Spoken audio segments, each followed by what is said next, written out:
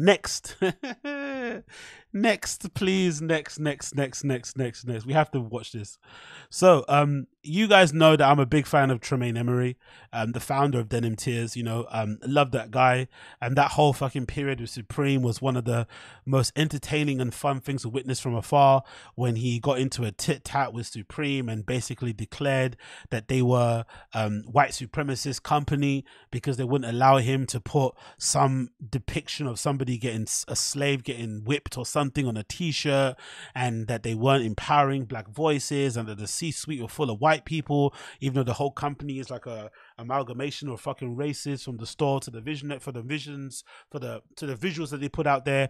The C-suite wasn't reflective of that, and he basically accused, you know, James Jebbia of basically being Hitler. Right? Pretty crazy accusations to throw out there, which is even funnier because people, number one, weren't happy when he got the job, right? So thinking, oh, he didn't deserve to get the job. He was underqualified. What does he know about Supreme? He gets a job, which is a really surprising hire. It's a really kind of clever hire, a smart one for Supreme's sake, because they're hiring somebody that's a bit, underground, but it's a bit under the radar. They're giving a chance to somebody that's just getting started, who's kind of making a name for themselves. Maybe he can, you know, have a different kind of point of view, a different sort of vision that he can kind of sprinkle across Supreme and shit. And obviously with the connection he has to New York and people associated with the brand, it kind of made sense, but it didn't work out. Cool. He's now gone full steam ahead with Denim Tears. It's more successful than ever. He's selling more cotton reef, you know, bits of clothing than he could probably, you know, get his head around, making millions and millions of dollars off the back of it. And now there's this even more of a sicker collaboration that he's got, where he's linking up with Marc Jacobs. Marc Jacobs is doing some sort of special collaboration project where they're linking up with a lot of like people associated with the brand, loads of family and friends, and he's now a part of this collaboration that's going to be, you know, propping up. I think it's the 20th anniversary. I think to celebrate 20th anniversary, I think, of Marc Jacobs. So he's a part of the whole thing. But there's a video I want to share with you that's fucking incredibly funny. So this is a caption that he posts on his Instagram, and a picture of him in front of the billboard. Sorry, the advertising poster here that features a lot of the collaborators involved in Marc Jacobs' project, including Marc Jacobs himself here at the end, and I think Futura and a few other people, and what you call it, I forgot the artist's name here on the side there, but let's read the caption itself because I think the caption's funny, and then we're going to see the video that I think is even funnier. The caption from Denim Tears, or Tremaine Emory, sorry, it says as follows: I started working at Marc Jacobs in the stockroom in 2006 at the Marc by Marc store on Bleecker Street. Worked for the company for 9 years, ending my tenure as manager at the London Collection store in Mayfair. The funny thing about Tremaine, I'll keep calling Denim Tears. The funny thing about Tremaine is that if you've read enough of his interviews, if you're familiar with him, you'll know that he repeats this Marc Jacobs story ad nauseum. There was a period in my life where I felt like I kept mentioning 1948 too much. I don't even think I mentioned the fact that I worked in a Nike store in 1948 for like, you know, nearly 10 years or however long it was. I don't even mention as much as he does. But he repeats this story so much. But I think that is also a good thing. You have to kind of have a little bit of a narrative, a story, a theme about your fucking journey. You need to repeat a certain thing. Hey, I was fucking an intern for this person. My first placement was here. I grew up with that person. Like you need a little story, a little narrative, right? You need something to kind of, you know, tell your fucking fiction, to put it out there. And I think this is part of the Marc Jacobs story. I was in the stockroom, then I went up, then that was my way in fashion. It's a story that he repeats ad nauseum. But regardless, let's continue. That's how I started in fashion. In the stockroom, I just like Marc did at whatever that thing is. Many years before me, I never felt entitled to anything. I just figured if I worked hard and treated people good, kept learning, stayed alive, and was lucky enough, something could happen. I'm very grateful to be one of the 13 collaborators for Marc Jacobs. Oh, it's a 40th anniversary. Fucking hell. 40th year long celebration for one of the greatest designers and coolest cultural figures of our time. Jesus, Marc Jacobs has been around for 40 years. Fucking incredible. So big up to Marc Jacobs in that regard, right? An incredible story. I think it's very inspiring too, especially people who are in the fashion industry. I think it's a rare one because I think most people, myself included, who have worked in fashion, who have worked in streetwear, who have worked with clothes, and who worked retail, it doesn't end like this. You don't go from working retail, suddenly being the cool guy, to then having your own brand and all that sort of shit. It doesn't usually end that way. It just ends with you just never getting a job and just having to figure something else out. It's not, you know what I mean? Like, that whole fucking retail, it's an illusion. It's a fucking fantasy. It's a dream that they kind of trick people, especially young kids coming from uni. Oh, work at the Saint Laurent store, work at the Balenciaga store, you might, and nah, nothing happens. If anything, it's more important what you do outside of your job. Maybe you can leverage the job to kind of help the stuff you're doing, but you have to do your own projects, have your own magazine, start your own modeling agency, have your own brand, but you can't rely on working somewhere to get you the look, like especially retail, because it's so disconnected to the brand itself. Like, there's nothing connecting Luwebe the store to Luwebe the fucking design studio. You know what I mean? You're nowhere near to being, you know, Jonathan Anderson's design fucking assistant because you work part-time at Luwebe. It's not going to happen. You have to actively do things to get closer to Jonathan Anderson and to make it known that you're, you know, want that job. But just working and stocking shelves in Luwebe store isn't going to actually help you get that job. So the whole retail fantasy thing is a fantasy.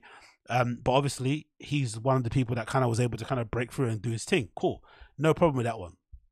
The funny thing that I liked about this was there's this video that he posts on his Instagram that is probably one of the most cringiest things I've ever seen in my entire life. Like, muy cringy, right? I don't think I've ever seen in my entire life something more cringy than what I'm about to show you right now.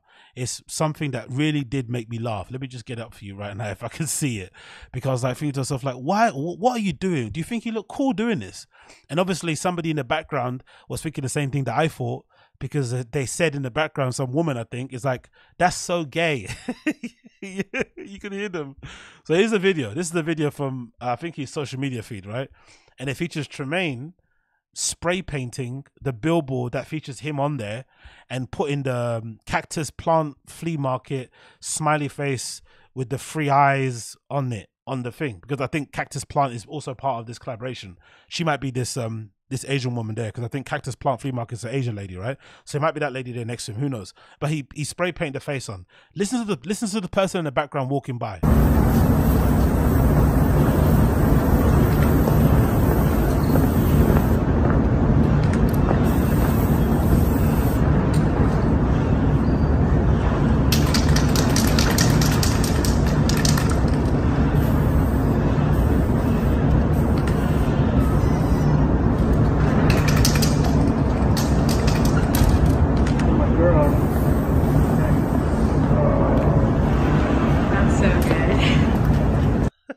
You hear the person?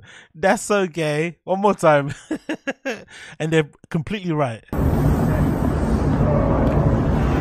That's so gay. That's so gay. Exactly. It really is gay. But I think that's part of being successful in this field.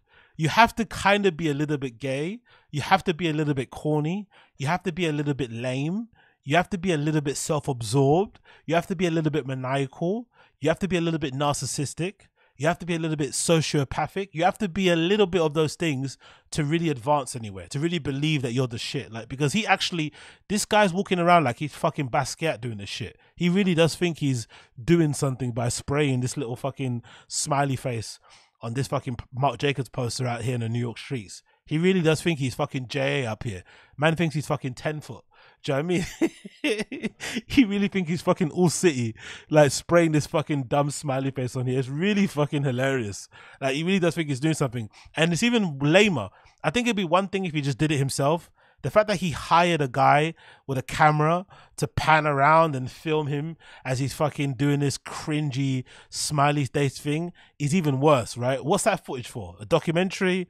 Is that going to be on his Instagram somewhere too? Like, where's that footage going? This cringy fucking SLR picture thing where he's panning. It's like, come on, man. Come on, bro. Get a life. Get a life. But hey, congratulations to Denim Tears regardless, or to Tremaine, sorry, and Denim Tears, I'm assuming. So let's see what that collaboration happens and what happens with that going forward. Big up Marc Jacobs also. 40 years in the industry is fucking no joke. You know, I always loved Marc Jacobs when I was growing up. Always a brand that I kind of looked at and looked at for in the past, Marc by Marc especially. I remember when I was first kind of having thoughts of having my own brand, I was always inspired by the idea of Marc by Marc Jacob, just the name alone. I always kind of had this fanciful idea that I'd have like an Agostino fucking brand, and the idea of it would be to kind of reverse how people launch brands. Instead of launching it based on ready to wear, it'll be just accessories and then it'll go into ready to wear. So you'd start off by making like hats, belts, bags, you know, whatever else it may be, and then you'd go into making like ready to wear stuff, which is, you know, kind of the inverse of what people usually do. But in general, Marc by Marc now is having a bit of a resurgence, a bit of a kind of reawakening. I saw the campaign with Lil Uzi Vert and I think FK Twigs and shit. That was pretty cool. So clearly it's coming back into the zeitgeist and shit. So I'm eager to see what they do going forward with his collaborations and who they collaborate with going forward. But yeah, absolutely hilarious situation. Tremaine out here literally thinking he's fucking Banksy, thinking he's Jean-Michel Basquiat and shit, thinking he's doing something special with this stuff. But the collaboration should be interesting, though, I'm not gonna lie. A lot of people collaborating here. There's a full post, I think, courtesy of Marc Jacobs Instagram account. You've got here Sophia Coppolo, the director. You got Pharrell. You've got Cactus Plant. You got Murakami. You got Futura. You've got Alistair McKinney. Oh, is that Alistair McKinney, the stylist? Is that what he looks like? Is it? I didn't know that. I literally have never seen a picture of Alistair McKinney in my entire life. I didn't know that's what he looks like. Fair play. Yeah, Alistair McKinney, the legendary stylist, that's where he is. That's a fucking serious outfit, innit? The bomber jacket under the hoodie with the cargos and the what you call it, and the Marc Jacobs platforms, right? Which he's fucking famous for. Really cool. And you got Futura there. You got Tremaine from Denim Tears there. And who else you got here? You got Anna. Okay, that's Anna Sue. Sorry, that's not Cactus Plant. You got Anna Sue, and then you've got the duo from Vaquero as well there as well. So interesting brand of people he's collaborating with. Mostly looks like it's a friends thing. I'm assuming because a lot of these people have that, he's probably got too many friends with brands, Marc Jacobs, in it. So maybe a lot of them can't work with him because of the contractual obligations, right? But there's a lot of people here that aren't featured on the actual picture. There's a Pat McGrath on the tag. We've got Nigo also is going to be collaborating on here. We've got, I don't know who this is, 800 New Bold. I don't know who that is, but they're collaborating with them. We've also got Heaven. There's going to be Heaven collaboration, which makes sense. And then what else have we got here? That's it, right? Yeah. What is the 100? I don't know what that 800 New Bold is. What is that? It sounds familiar. What is 800 New Bold? I have no idea.